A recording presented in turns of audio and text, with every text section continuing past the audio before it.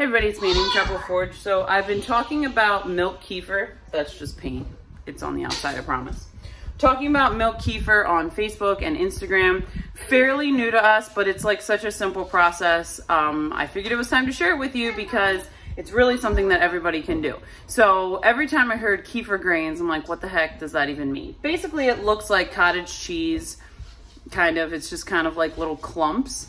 So my friend Brandy, who I met near where we live now, she dropped off a little jar for me one day, and I just kept it going. Every 2 or 3 days, I'll strain off these kefir jars. You can do it every day, you can do it every other day, every 3 days. It really just depends on how tangy you want it to be. So if you're familiar with making yogurt, when you make yogurt, you know, if you do it for 6 hours in your incubator, which would be like an Instant Pot or crock pot or a cooler or whatever you use, it's not going to be as tangy as if you do it for 10 or 12 hours. Same kind of concept with this. So basically, Mary's Nest calls this the champagne of milk, and I would agree, it is delicious. And it's just like any other fermented dairy.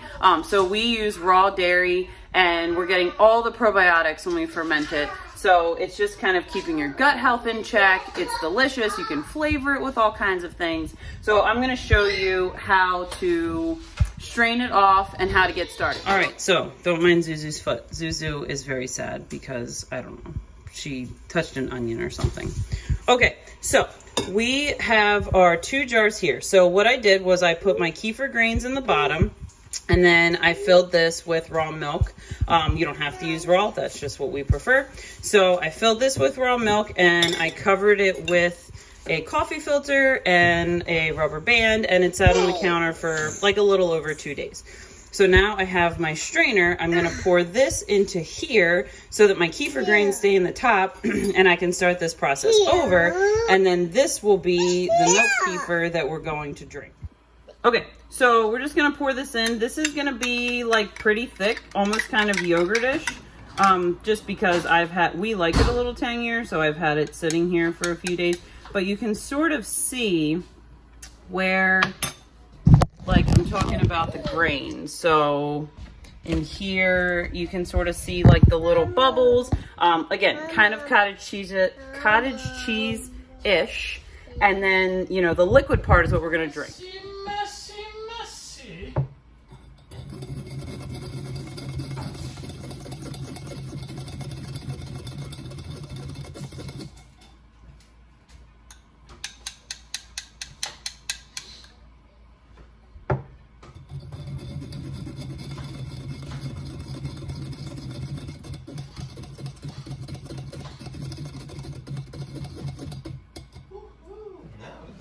All right, so the thickest part is usually on the bottom. So you can see sort of where those little pieces are that I'm talking about. That's really what we want for our next batch, but it doesn't matter. If you get some of the liquid into your next batch, it doesn't matter. It's just gonna be more starter.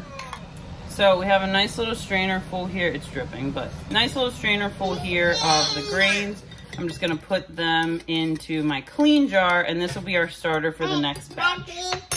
All right, so we got 3 quart jars here. I have about equal-ish kefir grains in the bottom of them. This is my jar of kefir to drink.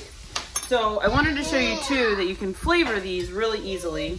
You can flavor them really easily. So we use freeze-dried fruit powders a lot.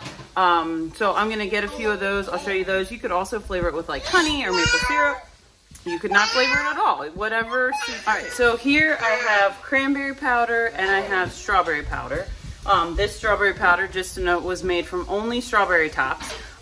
So there was no waste when we made this. So for a quart, you could take maybe like a tablespoon. It's really just up to your preference and what you like. I'll probably split this into 2 pints so that Dad has 1 and I have 1. And just maybe put like a spoonful-ish or something in it, just to flavor it. You know, put it in the jar, put the lid on, shake it really well, and it is really delicious. So I'm gonna show you how to finish this process. So this can be kind of messy, or, you know, if you know me, it's probably just me.